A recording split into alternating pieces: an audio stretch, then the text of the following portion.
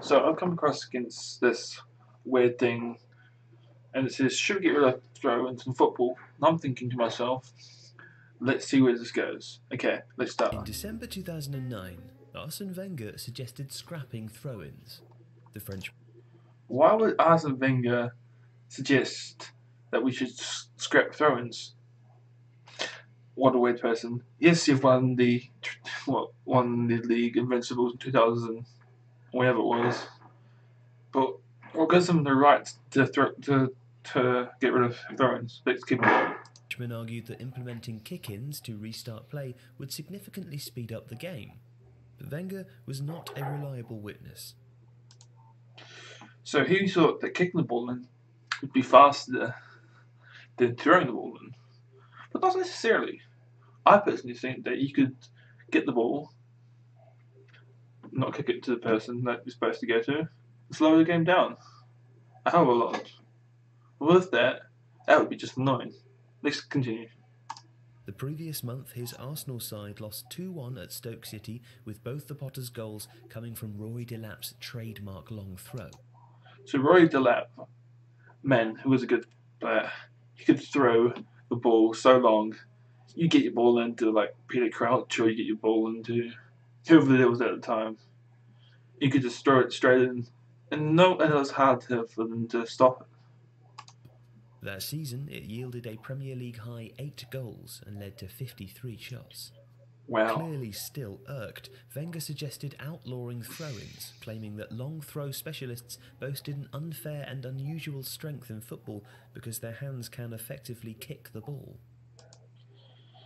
So he says that they should ban throw-ins because effectively their hands are like long throw specialists' hands are like feet.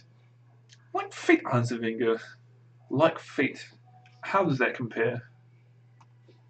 Wenger's view was largely taken with a pinch of salt, but former England striker Gary Lineker also threw his support behind banning throw-ins. Really, for Lineker? different reasons. It's called football, Lineker said. What's the point of throw-ins? It takes ages. Just put it down and knock it in. The average... They say, so Gary Lineker, being Gary Lineker, the weird cunt he is, says throw the ball in. Takes longer. You just said put it down because it's called football, so you play it with your feet. And I'm thinking to myself, you're a professional. You've been played professional football. Why? You're one of these weird boys, aren't you? The average Premier League game has 47 throw-ins. And Lineker was right to point out that they slow down football, especially in England's top flight, where a single ball is used. The average Premier League match sees just 58% of action. A standard game lasts for 96 minutes and 24 seconds, including injury time, but the ball is only in play for 55 minutes and 36 seconds, and most likely that number will drop further with the introduction of video assistant referees. So VAR. So you only play 55 minutes and 36 seconds, all up, of actual football being in play in the Premier League. But yet there's games 96 minutes and 24 seconds long on average. So you only see 57.68% of action. That's ludicrous. But effective at the same time. You're effectively time wasting by throwing the ball, kicking the ball out.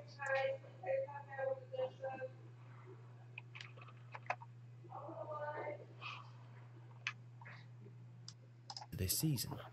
The ritual of taking a throw, which can involve handing off or drying the ball, eats up around 8 minutes per match, and is the second lengthiest cumulative stoppage behind free kicks. Goal kicks, corners, injuries and substitutions also run down a significant portion of the clock. So, drying the ball off during a game takes 7 minutes and 47 seconds. Wow. Free kicks take 10 minutes and 40 seconds of a game. And so look at that. That's what, 10, 17, 21, 26, 32. So 38 minutes is actually with the ball. It's either the kind of play, the person's been fouled, the person's been injured, there's a goal kick, the person's drying the ball, or it's a substitution. So it's 32 minutes. Which, yeah, out of a 9-minute match, that's only 58 minutes left, more or less. Wow. The International Football Association Board, or IFAB as it's known, could follow the National Basketball Association's lead and put a shot clock on throw-ins to ensure they're taken quicker, or simply ban longer run-ups. An even simpler fix would be to introduce the multi-ball system, which is already employed in the Champions League and has sped up throw-ins by almost 1 minute per game. But the multi-ball system isn't always faster or fairer. In 2009, Brendan Rodgers' Reading were frequently labelled cheats for allegedly instructing ball boys to delay returning the ball to opponents in order to avoid facing quick throws. Tweaking throw-in rules or formats would only be worthwhile if time was actually saved. The goal is to prevent scenarios like last season, when 8 minutes and 15 seconds of Cardiff City's 2-1 home loss to Burnley was spent waiting for Sean Morrison to take throw-ins for the Welsh side at an average of 24.75 seconds each time. So he took, in one match, 24.75 seconds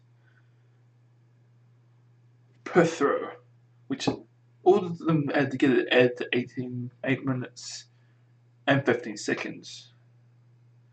That's staggering. In one game, 8 minutes.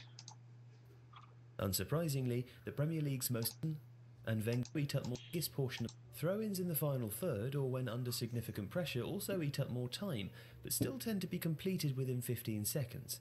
And the direction of the throw also affects the timing. When the ball travels forwards, it often moves into a more congested area, making the delivery more complex and time-consuming. There is no denying replacing throw-ins with kick-ins would significantly change the fabric of football, probably creating a more direct game, but it wouldn't necessarily speed things up. So he says that kick-ins would be faster, but in theory would not make the game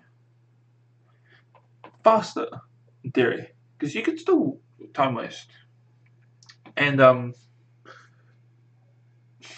shit. Thank you guys. I'm gonna cut it there. This is quite boring, to be honest, and I will post a new video tomorrow. Put your suggestions down below what you want, and yeah, thanks guys.